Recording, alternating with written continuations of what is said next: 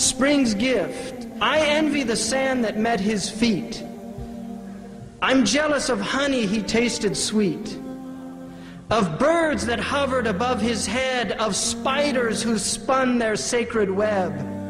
To save him from his enemies, I envy clouds formed from the seas that gave him cover from the heat of a sun whose light could not compete with his, whose face did shine so bright that all was clear in blinding night.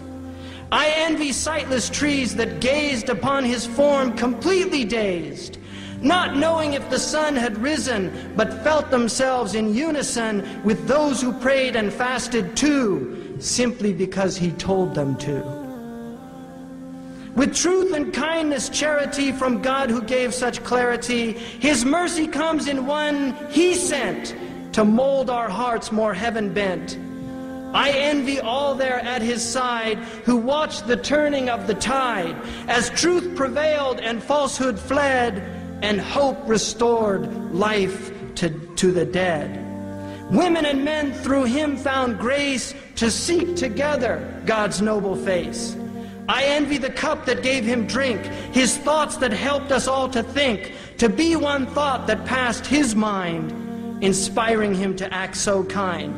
For me, this world is not one jot, if I could simply be a thought, from him to God throughout the ages, as revelation came in stages.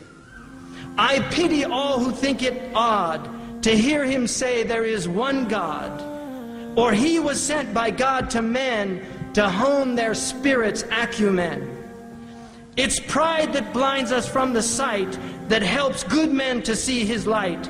He taught us all to be God's slaves, and he will be the one who saves humanity from sinful pride. Muhammad has God on his side.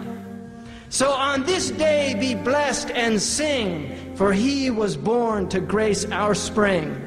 With lilies, flowers, life's rebirth, in a dome of green like his on earth. Jazakumullah khairan. Isn't it so funny how we all walk around, never even thinking of the days under the ground, the drive and ambition taking over our lives, for this world, for the fame, for the power do we strive.